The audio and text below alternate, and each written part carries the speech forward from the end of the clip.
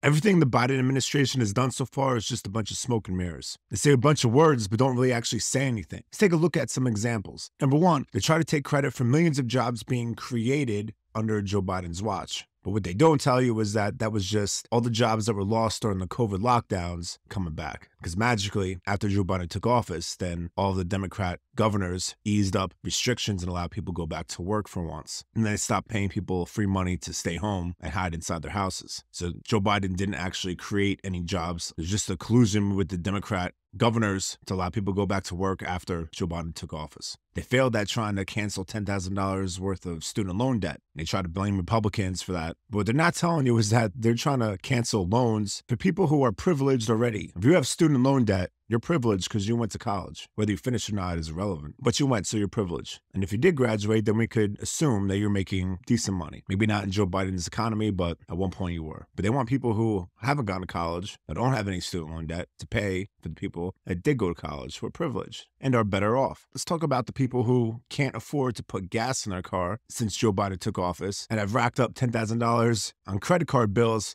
to pay for gas so they could get to work. How about some relief for those people? They're not about helping anybody. It's all about smoke and mirrors to make you think that they're doing something. Well, let's go back to the pardons for marijuana possession. Joe Biden did a big pardoned everybody who was in federal prison for simple marijuana possession charges. Problem with that is there is nobody in federal prison for simple marijuana charges. So his pardon didn't pardon anybody. Because that's the thing about Democrats and about leftists, is that they don't realize that there's actually nobody in federal prison for that. There may be some people sitting in county jail or doing a 1-year prison sentence in state prison for marijuana possession.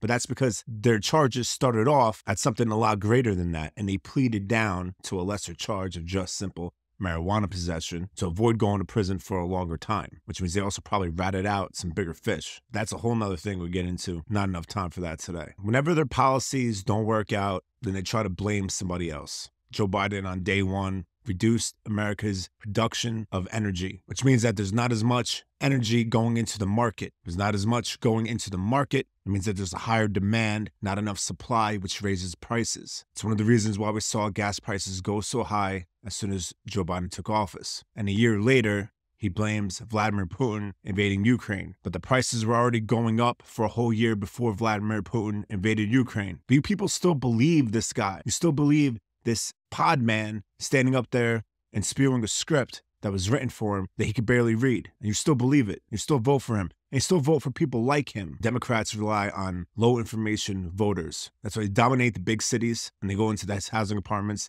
senior centers, and they collect all the votes from people who probably wouldn't vote in the first place. And they go in there and they help them fill out their ballots, make sure that they vote for the Democrat. That's why I love mail-in voting. It's easy to manipulate. Just remember, everything that Democrats do is smoke and mirrors. It's designed to play on your emotions and mess with your mind. Remember, the United States is not a democracy. It's a constitutional republic. Keep your mind sharp. Don't listen to the media. This is Flip the Script podcast out.